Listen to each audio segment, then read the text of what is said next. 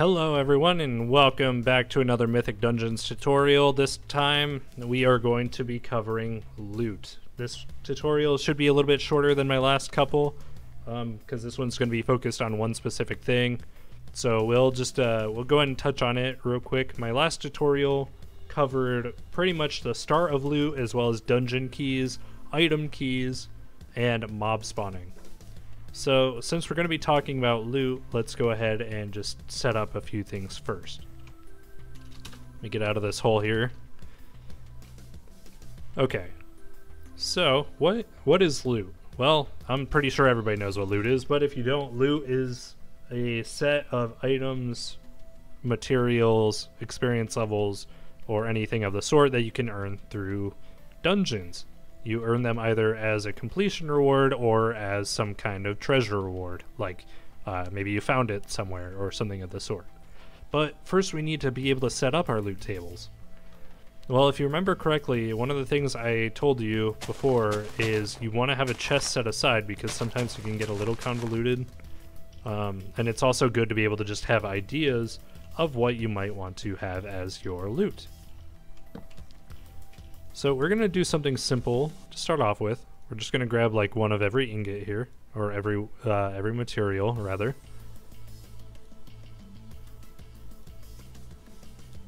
Okay, so now that we have all this, I guess this part might not have been necessary, however I do still like to be able to visualize.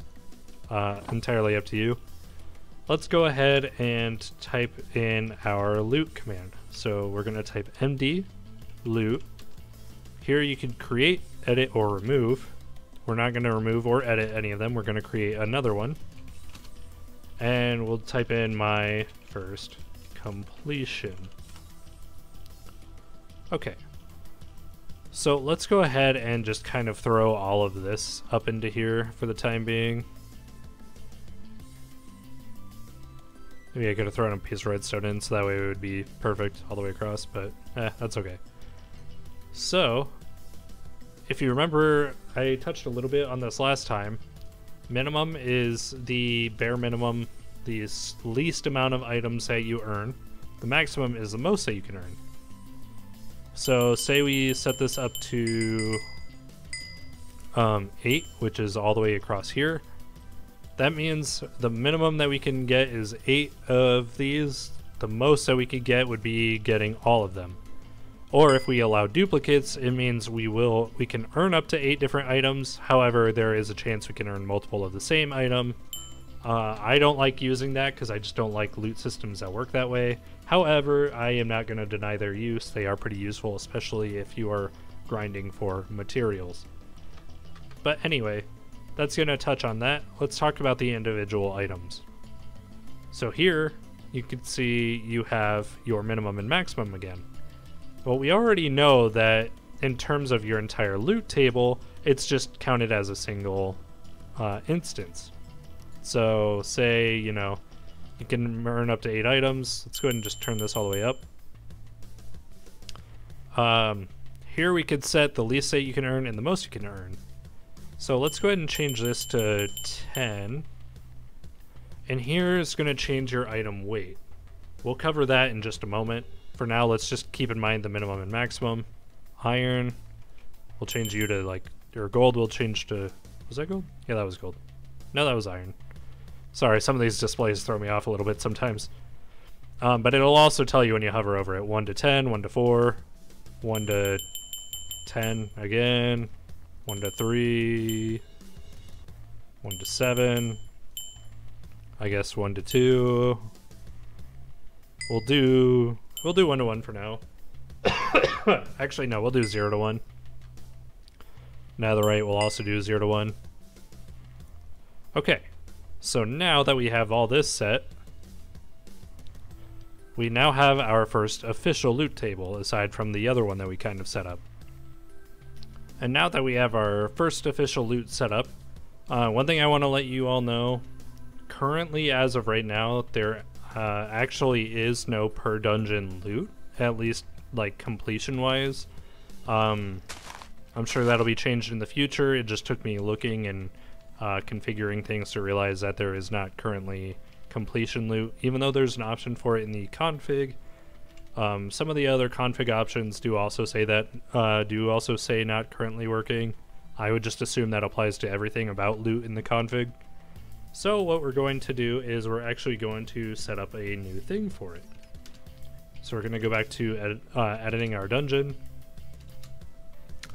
And what we're going to do is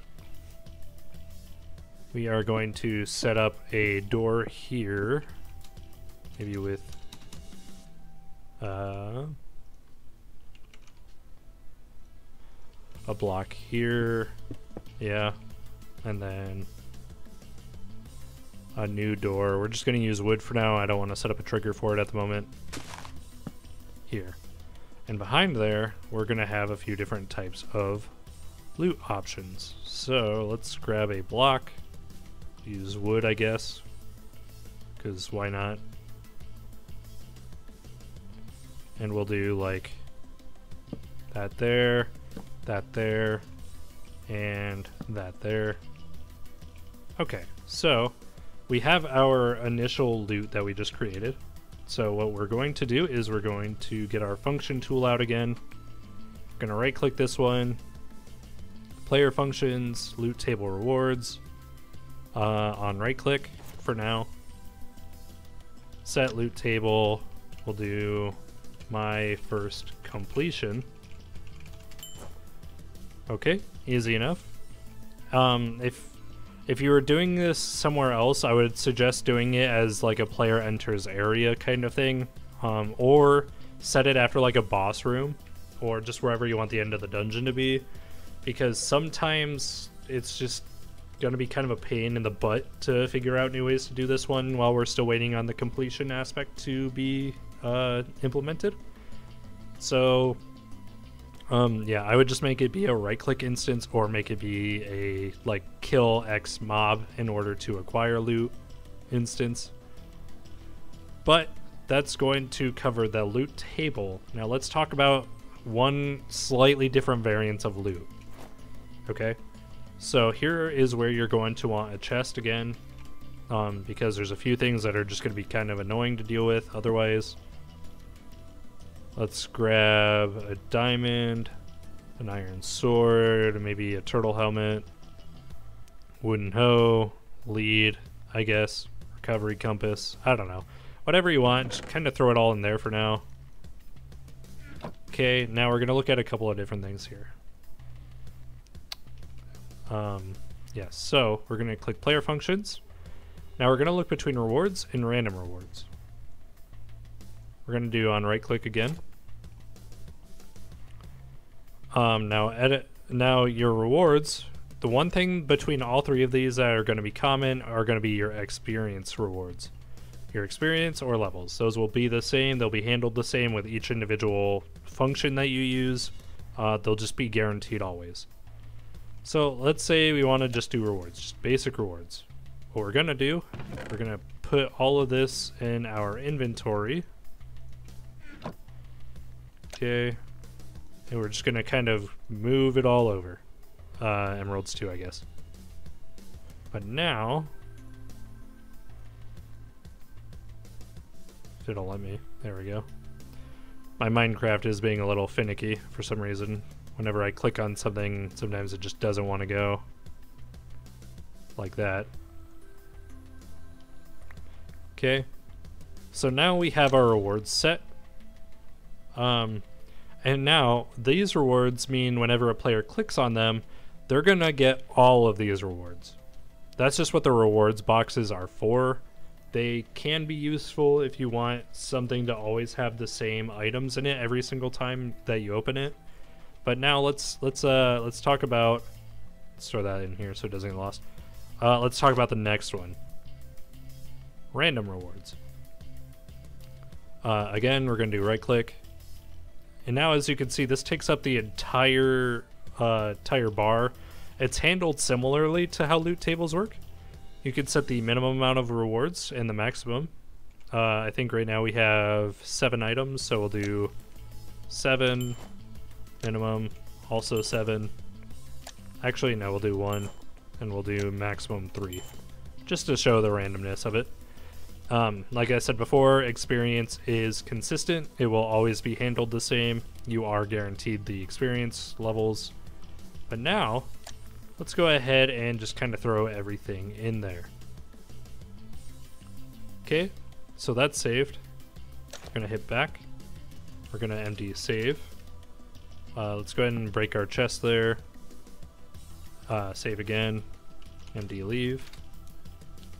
Now I'm gonna give myself a weapon so I can fight. Sword 1. Okay, and now MD play my first dungeon. Say this is our boss room. You know, we're gonna kill the zombies. Door opens. Okay, well now we have our 3 different loots. One thing that you can do too, actually I'll explain that in a moment. So first, let's take a look. This middle one here, if we remember correctly, was our guarantee rewards. So as you can see, everything we put in there, we got literally everything. Here's going to be our random rewards.